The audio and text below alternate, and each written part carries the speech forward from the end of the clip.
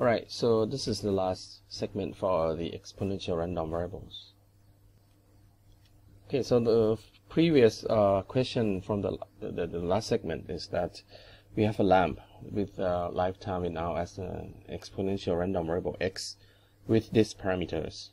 So this is basically lambda. So what's the probability that it breaks before 8,000 hours?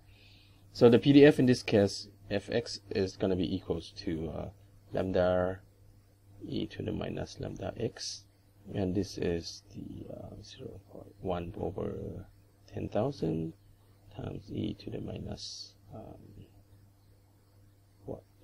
x over 10,000. Alright, and we want to compute this. So this is basically, take the integral from 0 to 8,000 of fx dx. Okay, but we have already computed that this is f of 8,000, right? This is 1 minus e to the minus lambda x, right? So this is going to be e to the 1 minus e to the minus 8,000 over 10,000, and that's 1 minus e to the minus 0.8, and I have already computed that's is roughly about 0.55. Okay, so that's how you're gonna compute this exponential the distribution of the exponential random variable. Now let's consider one nice property of the exponential random variables. So so an electrical lamp has a lifetime of this. What's the probability that it breaks after okay 8,000 hours?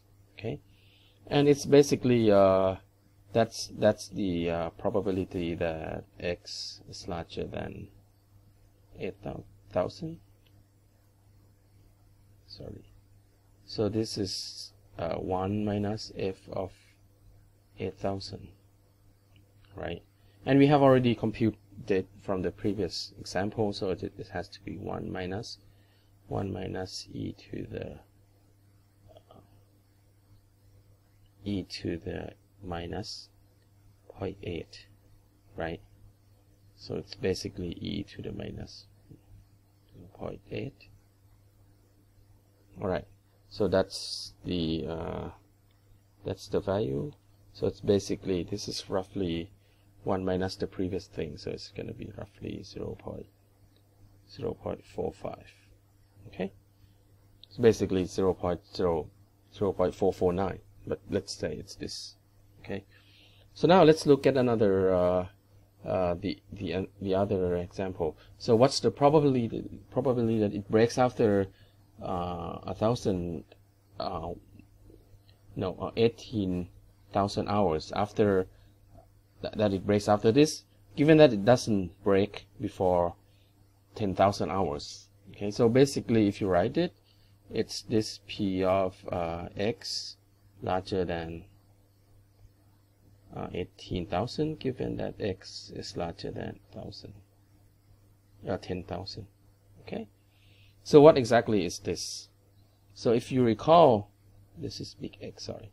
So this is conditional probability. So so it's basically probability that x is larger than this and x is larger than that. But basically the first thing actually this part is a subset of that. So if you, it's an and, so it's just this. So it has to be over the conditional clause. So x larger than 10,000. Okay, so you can just leave it out. Okay, if you compute this, so this is exactly what I would like to do. So let's try to compute it. So this is 1 minus f 18000 over 1 minus f 1 0 0 0 0. Okay, so that's e to the minus 1 8 0 0 0 over 1 over e to the minus 1000 over 1000. Okay, and if you do the calculation, you can get that this is exactly e to the minus this is gonna go up, and it add this, so it subtract 10,000 out, so you end up this with 8,000 over 10,000, so it's gonna be e to the minus 0.8, and it's the same result, so this is equal to 0.45 something. Okay, if you look at this, we know that this is equal to that. Okay, and not just that, this can be 1,000, it can be just 1,000, 15,000. So if this is 23, if you solve it, then you get the same exact equation. So in general, you can prove this. You have to prove it in the section. So we have that for exponential random variable, the probability that x is larger than t is going to be equal to the probability that x is larger than s plus t, given that x is larger than s. So this is like the probability that something lasts more than t period of time in the exponential random variable equals to the fact that has the same probability that if you know that it lasts for so if you look at this, let me draw the timeline. So you want to say how long does what the probability that it lasts this much. Okay, it's equal to this. Okay, so if you know that it already lasts at least s long, and if you think about another period of length t, the probability that this thing is gonna last up to this time period equals to has the same distribution, or the probability that it lasts after t units, after given that it already lasts for s unit of time, equals to the probability here. So the fact that it lasts for s period of time doesn't change these probabilities. So people call this as the memoryless property of the exponential random variable. It's memoryless because it doesn't remember this s, right? Wherever, if you know that right now it still works. It still works as if it is new. Okay, so it's memoryless. So this is a really nice property of the exponential random variable. Okay, all right. So in the end, let's talk about its expectation. Okay, so you want to compute the expected value of an exponential random variable x. So if you look at the definition, so e of x is gonna be, so you're gonna take this from minus. So let's say its PDF is fx. So it's gonna be, you're gonna take this x times fx dx, right? So this is the definition of the expectation, but fx is 0 when x is negative. So this is just, you can just take this from 0 to infinity of x times the PDF. So the PDF is lambda e to the minus lambda x dx. Okay, all right, and we would like to compute the expected value. So we want to solve this equation, this expression. All right, so to do that, we're gonna do the integration by parts. If you remember, it's basically this formula. So you wanna change the dv here to be here, and then it's the multiplications. So if you look at this, you can guess. So this is gonna be our u, and this part is gonna be our v. Okay, so dv, sorry. So because dv is this, so v is, what is exactly v? So v has to be, what is it? So it's going to be e to the minus x, right? If you take the derivative, you can get that, you can get exactly that, okay? So dv is going to be equal to, what is that? So it's going to be minus, e to the minus lambda x, right? Okay, so this is not exactly v, it's going to be minus v dv. So v has to be minus this, oh sorry, minus v is equal to this, so dv is this plus this, so v has to be minus this. All right, and okay, so after we have this, so this has to be equal to uv. So what is u? So it's going to be x times v. So v is minus e to the minus, oh, x is just x, right? U is x, right? So this has to be, yeah, I completely forget most of this, but let's try to, actually work on it. Okay, so this has to be e to the minus lambda x, right? And this has to take from 0 to infinity. Okay, then it has to minus this. So it has to be the integral of v du. So v is minus 0 to infinity. Okay, so v is minus e to the minus lambda x dx. So it's just x dx. All right. Okay, so let's plug it in.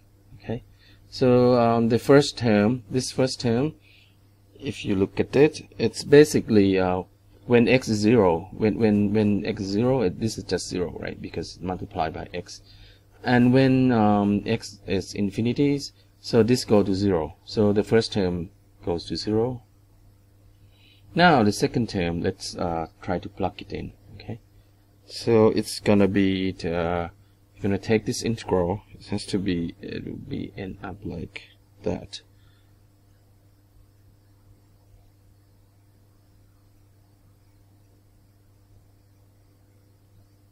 Okay, so this is gonna be minus e to the minus lambda x, because you need to take the minus here, right? Over lambda, right? So, and this is from 0 to infinity. Okay, if now we need to plug it in. So if this goes to infinity, then it's gonna be 0, and if this is 0, then so this is 1, right? So you end up with you have to subtract this when it is 0. So it's basically 1 over lambda. So that's the results. So you can just remember this. Okay, so the expected value of an exponential random variable is just 1 over lambda. Okay, I hope I did this correctly. Otherwise, I'll record the clips again. All right, so let's finish with some example. So if you have a web application and it serves a bunch of requests, and the number of requests it serves before it crashes is an exponential random variable whose average is 5,000. So it serves 5,000 requests and it dies. So what's the probability that it crashes after it serves at least these 3,000 requests? So if this value is low, then we can, if the web application runs up to serve this many requests, we can just restart it, so that to prevent it to crash before we know it, right? So this value is this exponential random variable, let's call it x, and we know that expected value of x is this. Okay, so it's exponential random variable, so we know that the expected value of x is going to be 1 over lambda, and this is 5,000. Okay, so we know that now. So we know that PDF of x is what is that? We know that 1 over lambda is 5,000. So the PDF of x is lambda times e to the minus lambda x. Right. So it's gonna be 1 over 5,000 times e to the minus x over 5,000. Alright, and we want to know the probability that it crashed after itself, at least this. So it's going to be 1 minus f of 3,000, and that's is going to be e to the minus 3,000 over 5,000. And this is roughly, sorry, I need to do some calculations. So it has to be roughly 0.5548. So that's the probability that we want. All right. All right. So let's look at the. So we look at two type of random variables: exponential random variables and previously Poisson random variables. And recall that we used the same examples to motivate this type of random variables. And so this is not just a coincidence. There's a close relationship between exponential random variables with parameter lambda and Poisson random variables with the same parameters. In class, you perform some experiment and try you see it yourself. All right, so that's it for the exponential random variables. We'll discuss about jointly distributed random variables next.